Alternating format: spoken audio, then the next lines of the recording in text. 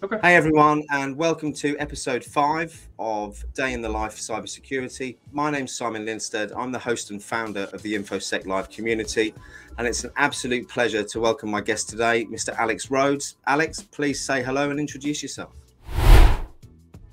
Hey, so I'm Alex Rhodes, information system security engineer, cybersecurity researcher with Stevenson Technology Corporation. Yeah. That's about it. So tell me, Alex, how long have you worked at Stevenson? Since May of last year, 2021. And let's dive back. Let's talk about your journey in, because a lot of the people watching this today will be interested to hear how you broke into the industry. And as we were saying before we started the recording today, it's really important for people to understand that there are more than the traditional routes in, and also the fact that when you're pivoting from different careers, whether it's the military, financial services or healthcare, there are skills that are transferable and you should be taking those into account. So let's dive back to Alex leaving school. What happened next? Well, I joined the Army. I was a Russian linguist for about 5 years, decided to get out and quickly realized there's not a lot of work for an out-of-work Russian linguist. People don't need the Russian skill set so much. So I came back into the Army, did satellite communications, which it kind of mirrors cybersecurity. It's more of the IT side, getting communications across. Jumped from that into law enforcement. I was an Army CID special agent, did felony investigations. And so along the way, I was able to get some training in digital forensics. So that was really my first break into cybersecurity. And it was just because I was in law enforcement and I had an interest in computers and technology. How long ago was that, Alex? So that was 2010. But every single investigation I did with digital forensics, it was for a law enforcement purpose. I mean, I didn't really see it as, resume building and skill building for a career outside of the military. It was, I need this training because I need to go do a case, or this might come up in the future. I took an assignment, ended up being the information system security manager, which got me Security Plus, MCSA Server 12, and then I eventually got CISSP through that. But that also was in the military. So the first real cyber security job outside of the military came about when I retired. Ended up working as a subcontractor with Raytheon, helping them get the different systems. So they had audit logs that they had to send in, and we had to get all their systems aligned and make sure they're using the right technologies. They have the right programs installed to forward logs, and everything is good. So I was fortunate enough to be able to jump into that basically the day I retired from the Army. But it was, using the skill set I learned in the military. Security is a big thing in the military. You have your bases, you have fences, you have gates, you have guards. You can think of this as network boundaries, firewalls, packet inspections. People coming in and out of the gate, it's like a packet going into your network, and you're getting your security. They're checking the cars, they're checking the people, making sure that they're allowed in. Same thing with your network. That's a true security first. Checking the packets coming in, making sure. Say again? I said that's a true security first mindset, and if only more companies would adopt that approach with their security. Yeah, but I was able to take the security training I got from the military, understanding, personal security, physical security, information security, operations security. Cybersecurity is just another form of security. And so being able to take what I learned, through my adult life and apply it to a computer, which, I've grown up with computers. I like messing around with them. It was, I was able to make that jump. How was the transition? Because it's a different world, isn't it, outside of the military? How was the transition for you from that to what we would call over here Civvy Street, I suppose? Yeah, so I would say honestly that it was easier to make the jump into cybersecurity from the military than it was leaving the military and not having that structure and that lifestyle that I've been accustomed to for so long.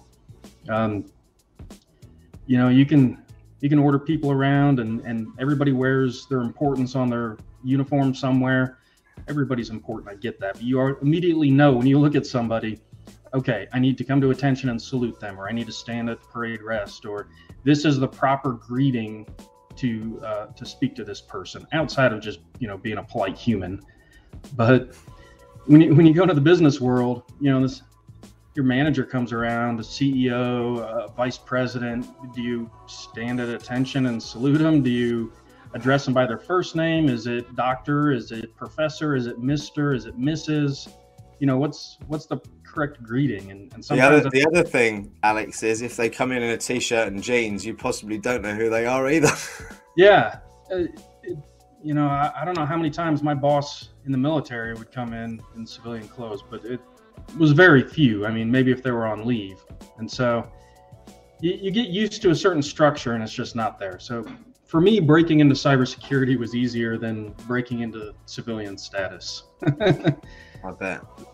Like you said, there are so many similarities. And one of the things that's driven me to try and help veterans in the communities is twofold, actually. One is when I had my own firm, I had 2 veterans work for me whose work ethic, attitude, and all over everything was amazing. So I know how much they brought from what they'd learned in their service in the military. And from my really limited time in this industry, I've seen all these people over here who work in cybersecurity saying that they're lacking critical thinking skills. And then all I see over here is all of these people who are leaving the military who've got critical thinking skills inbuilt from the few years they've had in the service. So it's, from an outside point of view, a little bit frustrating, I think, sometimes. Yeah, and it's not just, you know, people leaving the military or pivoting from that field necessarily. As you were saying earlier, you came from the finance industry. Yeah.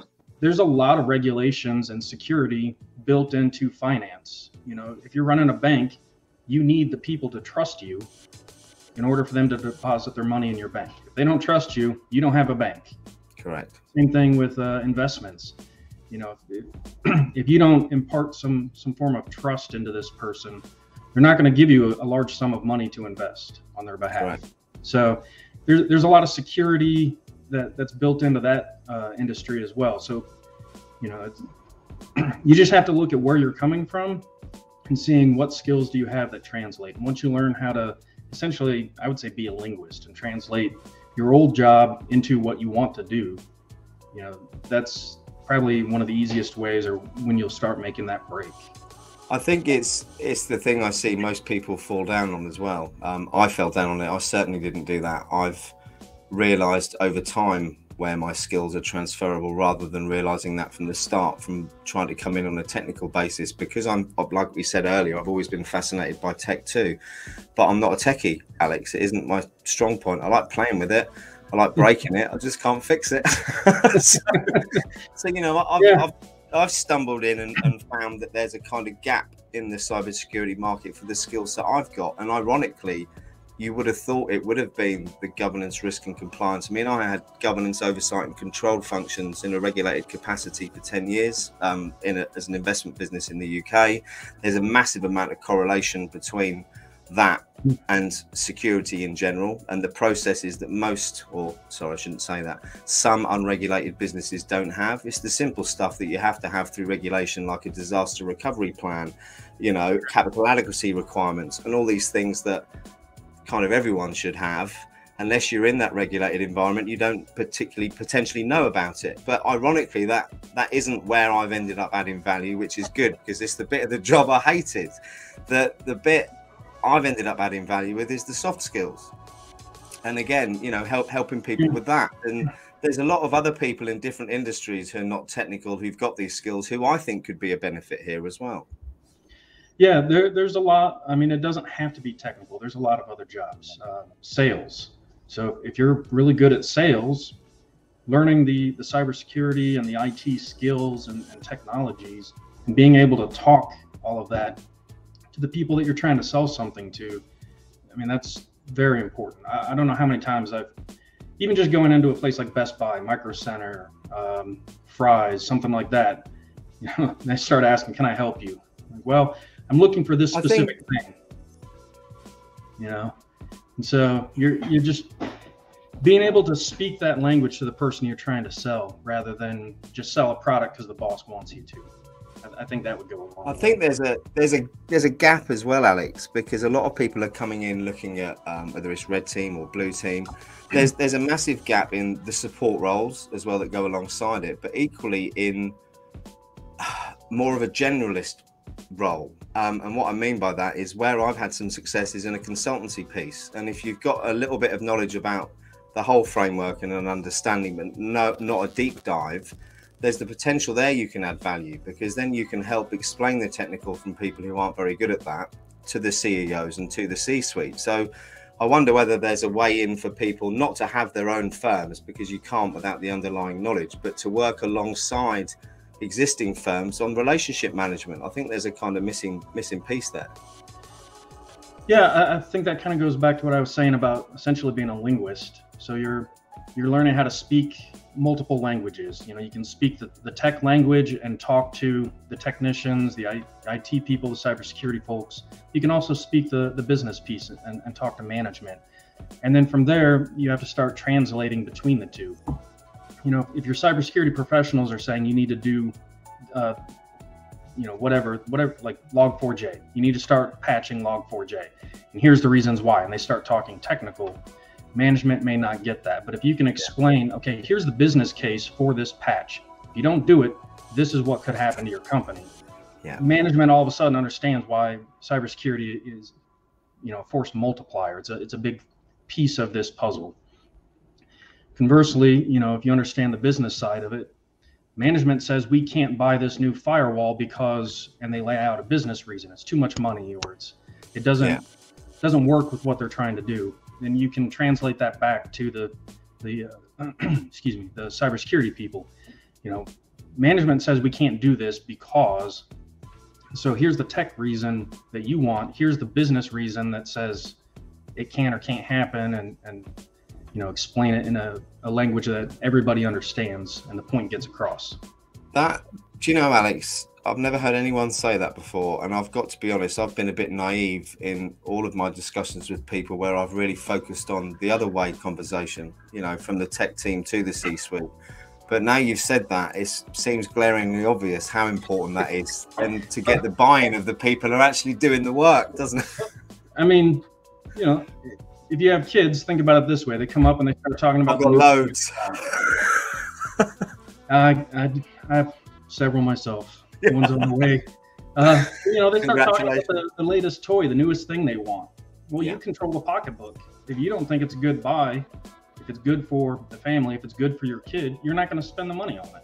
No. So it's a two-way conversation. But again, it's, you know, you've used an analogy there, which in the business world is amazing, because you've helped frame that and put it in perspective for people. And that's clearly why, or one of the reasons you've been so successful, Alex. We will get in trouble today if we don't do a big focus on an organization that we're both involved with. I'm very proud to be an advisory board member for the whole Cyberhuman initiative. You've got a specific role within that organization, and they're really making some waves at the moment. And I think 2022 is going to be a massive year for them. So can I get you to talk a bit about what they're doing at the moment, Alex? Yes. So I'm the Youth and Community Engagement Director for Whole Cyberhuman Initiative. Co-worker of mine and somebody that I helped mentor and make his break from, you know, he pivoted from the military into cybersecurity. Paul Cummings came up with this whole thing. And it's based off of the fact that there's a lot of unfilled roles. There's a lot of miscommunication, which kind of goes back to our last conversation, between the tech world and the business world. There's a lot of managers, there's a lot of HR people, hiring managers that don't fully understand the technology side. So they see a certification, they see, you know, a master's degree, they see a bachelor's degree, they see various buzzwords in society and think this is what you need to succeed. And that's not always the case. You know, I had a bachelor's of Russian when I retired, and that's how I broke into cyber, was with a degree in Russian language, not cyber. Who would have thought that? Yeah. So, you know, there's other ways in. There's ways to use the skills that you have and There's a lot of free training. We're actually trying to get some donations and some money coming in to help pay for certifications for people if that's the way they need to go. But it's trying to reshape the landscape and make everybody understand there's not necessarily one pathway. Security Plus is not the end all be all to get a job. You know, there's more than just red team, pen testing, SOC analyst, as you were saying earlier. There's a myriad of jobs out there. So taking a look at all the different facets of cybersecurity, IT, business, the soft skills, so human resources and sales, getting the tools to the people that need them, getting people hired. They all have a cyber flavor, if you will. I know we've been using the color wheel. I forget who came up with that one, but there's the cyber color wheel. So, you know, red team, blue team, purple team, people have heard a lot about that, but there's a bunch of other colors on there that cover some of these positions we're talking about. So, you know, kind of doing a deep dive into your, excuse me, into yourself and what you're interested in, learning the different roles.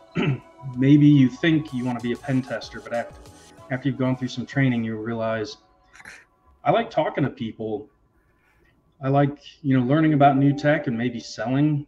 So maybe sales is the way to go. That's what happened to me, Alex. 100%.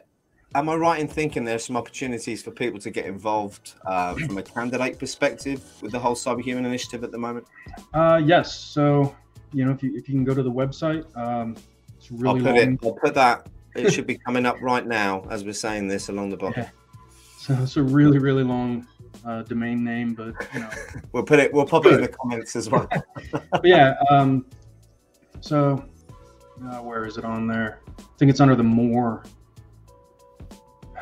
I have to look it up. Anyway, yeah, you can register and become a candidate. It's free for candidates. You get there's a couple of forms that'll come your way. You fill these out. You know, so there's some questionnaires. Who are you? What are you doing? Biographical information.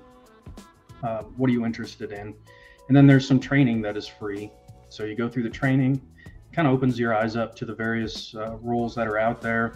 You get a chance to learn very specific things about, say, red team, SOC analyst, incident response, IR, you know, things of that nature, and learn, you know, maybe what I thought I wanted to do is wrong and I need to do this. I'm more suited for that. Or maybe, no, you know, being a pen tester is exactly what I need to do. That's where my skill set is. And so you get the broad training to expose you to everything and then kind of narrow down what you're looking to do. There's some interviews, you know, we try and help people get comfortable talking, learn how to talk the business language and do an interview. We can set up for practice interviews. A lot of people are uncomfortable talking.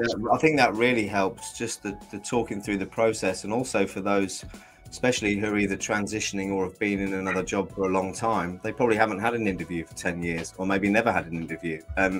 Knowing what's going to happen, managing those expectations is crucially important. But for me, the most amazing thing that they're doing is that journey of self-discovery that is so important. And it's back to something we were talking about yesterday, which is the amount of extortionate training providers and solutions out there.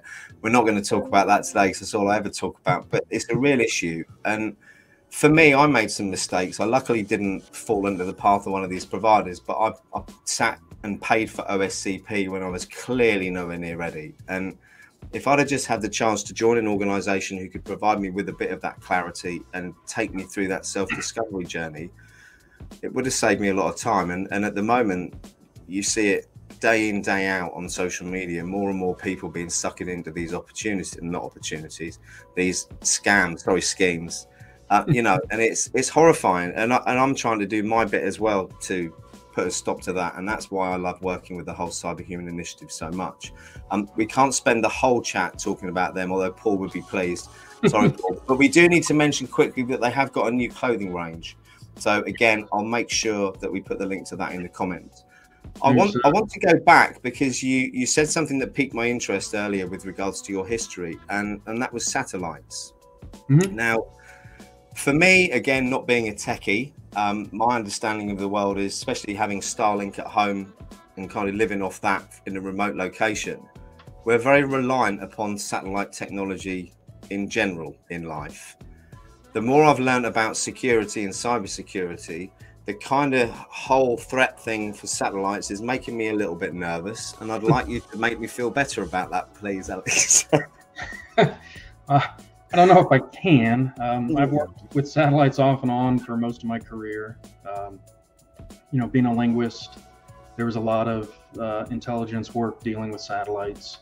Satellite communications, obviously, is satellites. Previous position I had after I retired from the Army was working with first the Air Force and then the U.S. Space Force as that came online, protecting one of their satellite systems. So I would like to say, yeah, everything's great. I don't know that it is. It's a kind of a new frontier for a lot of people. Like you had mentioned, a lot of people don't really think about it, but it's prevalent in everything we do. Cell phones, internet, all types of other communication, television, you know, broadcast TV, satellite TV, cable.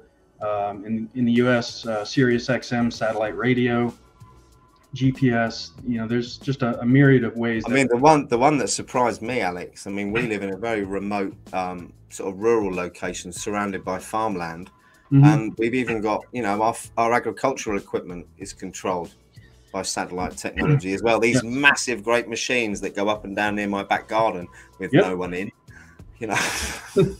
Yeah, so John Deere just released that they have a fully autonomous tractor that you can control remotely. Yeah, not for me, not near my house. I'm pleased the farmer's sitting in the cab in mine and giving me a wave. Yeah, so and then as we move to autonomous vehicles, which is another horror story, and well, it's been a subject of many films in the past, hasn't it, as well? I mean, it's, for me, quite scary. I spoke to a chap who's got a software company which does GNSS spoofing and jamming scanning, and that kind of conversations with him is what opened my eyes to the risks associated with it and how kind of vulnerable a lot of these systems are. And also, it's not just an infrastructure vulnerability, it's personal vulnerabilities as well, isn't it? Yeah. So how easy was it during that demonstration? How easy was it to spoof GPS? I think, I mean, easy is the answer. Without getting too technical, the data he had, I think he's now getting some US data, but the data he had was in Russia, which is clearly going to be a little bit more skewed, perhaps, than the rest of the world, because they practice there a lot. But that was fairly horrific, Alex, if I'm honest, the amount of incidents. And it was the amount of untracked, uncatalogued, and basically unaware people were of these things even taking place. And it wasn't that malicious. It was more the fact that they were using their bandwidth, or they were accessing their telecoms, or, you know, for that purpose, rather than the information gathering. But it doesn't take a rocket scientist to work out what comes next, does it? Yeah, you could definitely use that as an attack. You know, if you have a target that you know is using GPS for navigation in their car, send them, especially if it's an autonomous car, now all of a sudden it drives off the road. You know, it's easy to escalate this stuff. I think a big part of the problem with satellite technology is they're obscure. You know, they sit, what, 23,000 miles above the Earth's surface in orbit. A lot of people just look at that and go, well, there's no way you can get yourself out there and do anything to that satellite. But you have to kind of remember, you know, look at Bluetooth. When it first came out, it was what, 10 feet effective range, but you could hack it. You could steal data. You could inject data up to about 300 feet away. So wireless technology, it might have an effective range, but the absolute range goes on much further. So whether you're stealing data, whether you're inserting data, it's not exact. It's not a wire that goes from the ground station up. And so if you look at the footprint of a downlink on a satellite, it covers a pretty significant portion of the globe. Anybody inside that footprint could potentially inject data or a malicious code. There's a lot that goes into it. You have to break some code. You have to know how to communicate with satellites. You might have to build an amplifier of sorts. Talking about botnets through satellites now and make me really nervous, don't you? Yeah.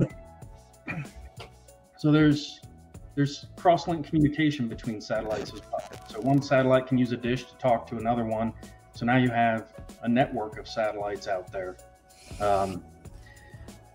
Satellites have issues. They end up becoming zombie satellites, as they're referred to. There's still satellites that were launched, I believe, in the 60s. Yeah. Some of them were from Lincoln Labs in the US that are up there and running around. One or two of them have a nuclear power plant on board. Wow.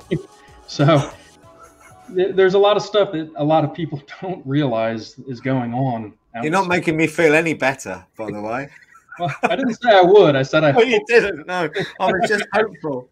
I was hopeful. It's bad enough that I've, removed my family to an isolated rural location that's off grid without worrying about satellites, especially as I use Starlink for my own communication. Maybe I should turn that off and go back to 4G. Well, you start thinking about Starlink. China just accused Tesla or SpaceX of getting in the way of their space station, and they had to do an emergency maneuver. So now, there's physical issues out in space. There's only so much space in space.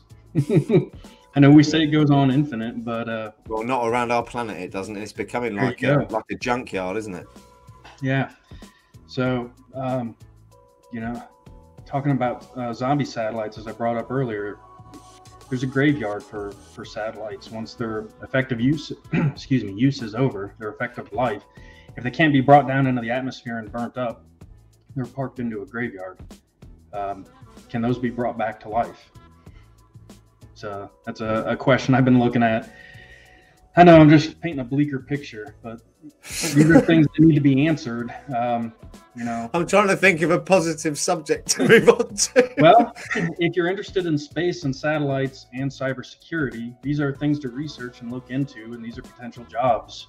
I think for me, it's going to be a massive growth area, because all I see in the press in the UK at the moment is the potential of drone deliveries for everything, trials going on in Europe, trials going on in the US. I think Ireland already have medicines delivered. I'm not sure what part of Ireland. I know trials are going on in different places. Yeah. The risks associated with that are massive. Drones I know are easy to hack. I've hacked my own drone when I was practicing in the past, and it's not difficult. The problem is these big commercial drones can cause a lot of damage, and they become a weapon. You can weaponize these objects, can't you? You were saying about the car earlier being crashed. I'm going to stop talking about this now because I'm starting to depress myself. Let's flip it back away from, although I love space, let's flip it back away from space to satellites. So take the positives out of that. You're looking at a potential field for cybersecurity jobs, whether it's the ground station, the critical infrastructure that supports the ground station and the satellites, or actually, securing the satellites, building them. There's a lot of cybersecurity that would need to happen in all of those markets. So if it's of interest, maybe that's a way you can break in if you were struggling before. It's a really good point. Before we wrap up, because I'm conscious that we've nearly done 30 minutes of chatting already, it's flown by. If there was one piece of advice you could give someone from the military trying to pivot into cyber, what would it be? I always tell the veterans and those transitioning out, find a way to translate the security knowledge that you learned in the military to cybersecurity. Security is security. Concepts are the same. So find a way to take what you learned previously and apply that into a digital domain. Do you see, because I believe that the security industry and the information security industry effectively are going to end up coming together more than they are at the moment, because it's still quite separate here in the UK. There's not many physical security firms that are branched into cyber that I'm aware of. I wondered if you thought that would increase more and more, because we always talk about the security first mindset, and although it's great securing all your assets, you said it earlier, what about your gate? Are the doors secure? Are the windows locked? Is everything locked away at night? It's the basic stuff, isn't it? And The problem I see in the industry at the moment is everything's segregated. You know, even as much as the IT teams in some businesses are kept away from the cyber teams, and someone else is dealing with the physical security. And to me, that seems a bit crazy. And the natural progression, I think, could be towards security as a whole rather than just cyber. What do you think? No, I would agree. So, you know, you often hear attack surface. Well, it's not just a computer term. You know, if your windows are unlocked, if you have 1 million windows in your building, that's a huge attack surface. You got to go check all those windows, make sure they're locked. It's easier to climb in one of those and jump on an unlocked workstation than it is to, you know, do a denial of service attack potentially, isn't it? So it all goes hand in hand. You know, if all the security teams work together, we reduce the attack surface, reduce the vulnerabilities, and try and make things more secure, I think it'll work. So how's that going to happen? Who's going to do that first, do you think? Is it going to help more and more as we get more veterans in the industry? Or do you think the industry is still so young, isn't it, that it's still not really perfectly formed yet? I think if I could answer that question better, I'd probably be worth a lot more money. That's why I wanted the answer. I don't know if it's just veterans, but, you know, getting people from various backgrounds, you know, you don't have to be military, you don't have to be finance, you don't have to be medical, you don't have to be IT, but getting all these people that look at problems and projects in a different mindset, I think will help greatly.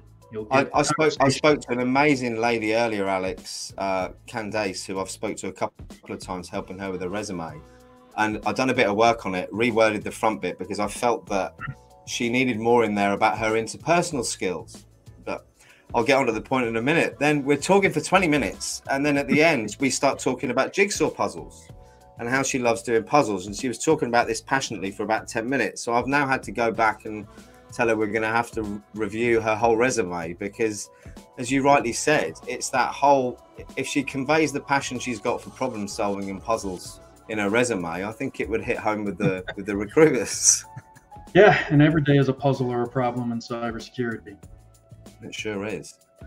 Alex, this has been an absolute pleasure. Any final words before we go?